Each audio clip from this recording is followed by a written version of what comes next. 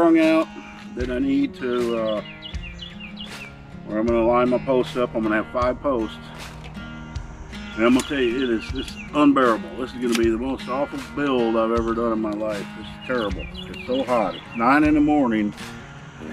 But we're going to go with it. I need to at least get these holes dug today. So to find my square, I marked 3 foot from this, and I made a little dot. Then I went 4 feet on this side, made a dot. And then when you measure across to know if you're square, you should get 5 feet from dot to dot. It's not real easy to hold it to your tape, and it's exactly 5 feet, a little bit over, not much. So we're pretty square here. I actually had to, let me grab the camera. I actually had to come out about an extra foot from the concrete because there's just big gobs of concrete in there. There's no way my auger will go through that. So we're going to come out a foot. I'll deal with that part later. And then, I mean, the very first thing I need to get going here is a roof over my head to keep this sun off me. So once I get my post set, and I'm only going to be able to work about 2 or 3 hours in the morning, 2 or 3 in the evening, because it's just unbearably hot right now. It's probably already 90 degrees. 85, and the humidity is what kills you. So I'm going to get these post holes dug. Got to get this auger out of the box. Ended up going to Harbor Freight. I am not digging by hand.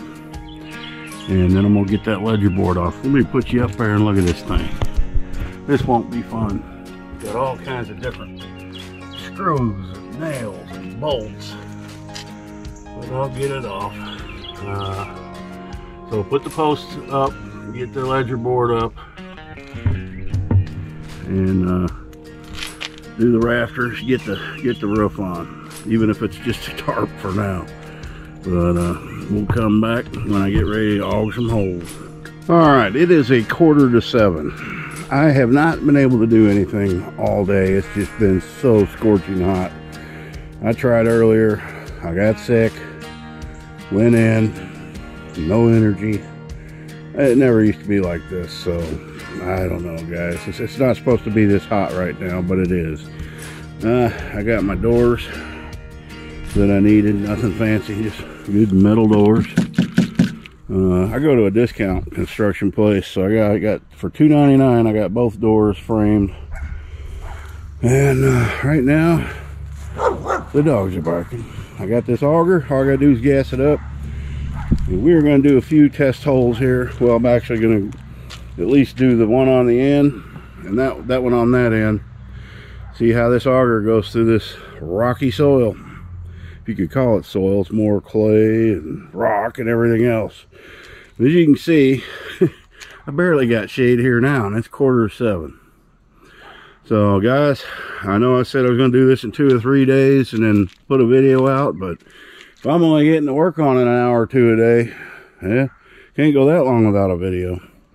All right, well, let's get this auger. And the nice thing is, all the augers I saw that were made by Predator were 25-to-1 fuel mix.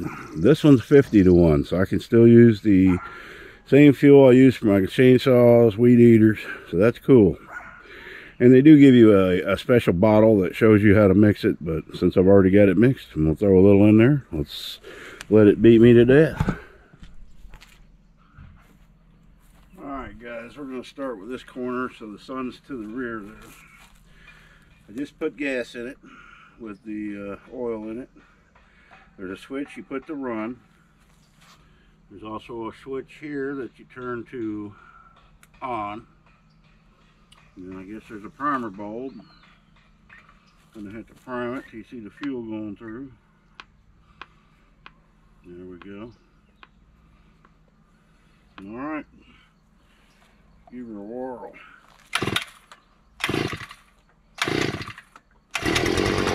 Not bad. Oh, I gotta put it on run.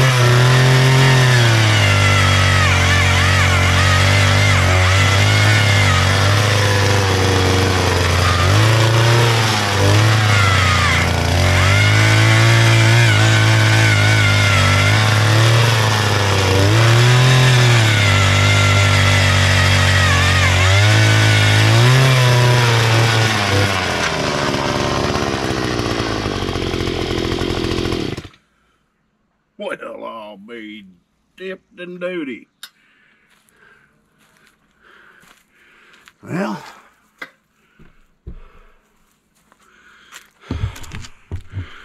there it is, guys. It got me out of breath, but I'll tell you what, I'd probably be laying on the ground if I was doing that with that post hole digger over there. Yeah, it's from Harbor Freight, but let me tell you something. Not everything Harbor Freight has is junk. That has the Predator motor. Clearly it has enough power. It's got a 52cc motor. You know, they're not paying me to give it a look. And I'm gonna have to come and probably wall arm out a little bigger than this, because I've got 6-inch posts. It's a 6-inch bit for 4-inch posts. Well, what I'll do is I'll go next to it and make the hole big enough. I mean, it's easy enough to use. I can do that with no problem. I can take the post hole digger and get the rest of that dirt out. Some of the reviews I watched, some of them guys were morons, man. They'd take it down and it'd hit a root and it gets stuck. Well, you can't stop. You got to keep the thing turning and pull back up, knock out some of that dirt. You've seen some of them rocks pull out of there. You know, I've never run one of these in my entire life, but I have enough common sense. And I watched a few videos on people that did know how to run it, but they could have done the same thing, right? So what I want to do, I did mark out five holes. I don't really want 5 posts here. I want 4 posts. So we'll do the one on the end and 2 in the middle. And then what I'm going to do, my screen is 48 inches, 4 foot wide. So I will frame out with 2x4s. You will see why when I ordered a track system, a screen tight system to put on there, and it goes on a 1.5 inch board. You'll see when we get to that point. That could be a while, guys. Yeah, I'm gonna try to work a little bit tonight. Maybe work on getting this ledger board down while the sun's not on me. Man, I'm telling you, this morning was brutal. It was. The sun comes up right there over the shed, and as the day goes on, it goes down over there. Man, I was drenched within 15 minutes.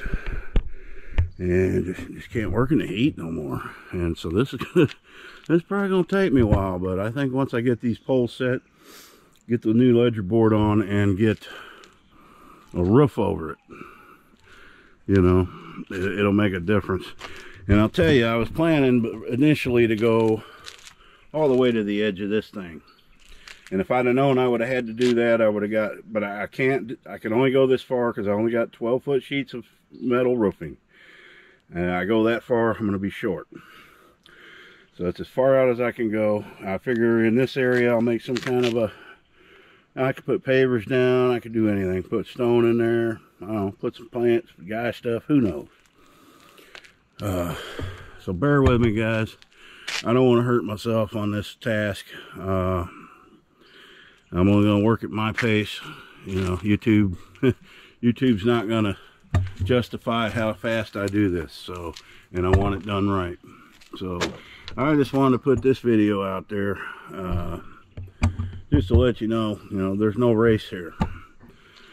And yeah, that thing, you know, the nice thing is they're not expensive. I mean, that was 220 bucks. They've actually went up about 50 bucks in a year or so, but to me, that's a lifesaver. If it gets this job done and just dies and never runs again, hey, it's worth it to me. And to go rent one of these, they're going to charge you about 70-80 bucks a day. So that don't make sense. What makes sense is spend the 220, and a bonus. Now they come with, let me see if I can zoom in there.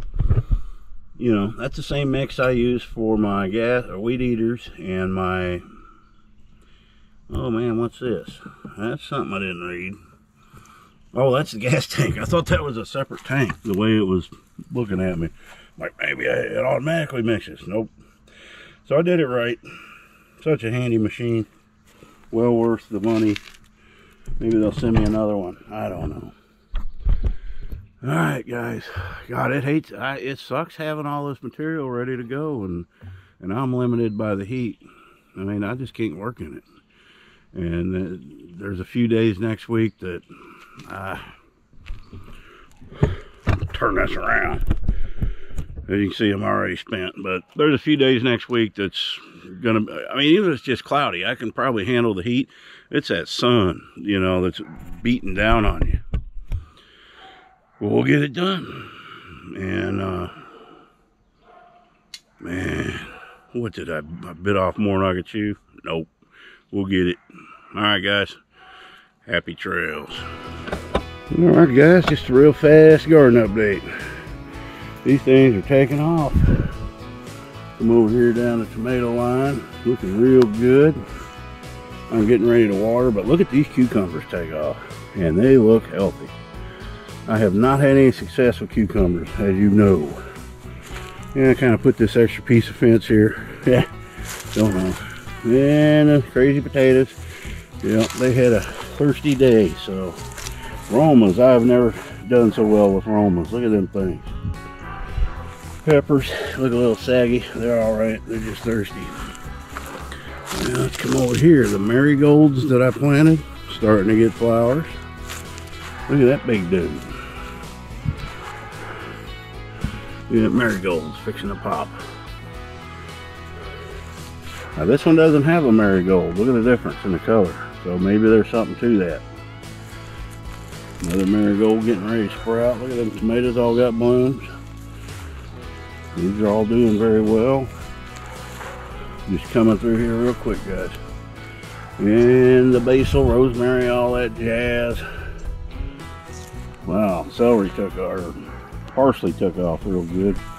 And the eggplants are looking sad, but they're surviving. Basil's taking off. That sage doing well. And squash, and that is a okra, and not sure, I think that's another basil.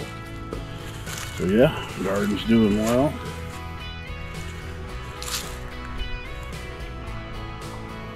That sage is looking good. Tomatillo, everything's green. I'm having better luck this year than I did last year. So obviously the soil that I bought directly out of the bag here, pretty good stuff, because they're all doing well. All right, guys, we're going to end this lame video here because it's lame because I didn't get nothing done today. That's just how it rolls. Look at them puppy dogs over there in the shaded corner. They stayed in their shade shelter most of the day. Rooster doesn't want to go out at all when it's hot, so she's out now. All right, guys, bear with me. We'll get this done, hopefully sooner than later. At the trail.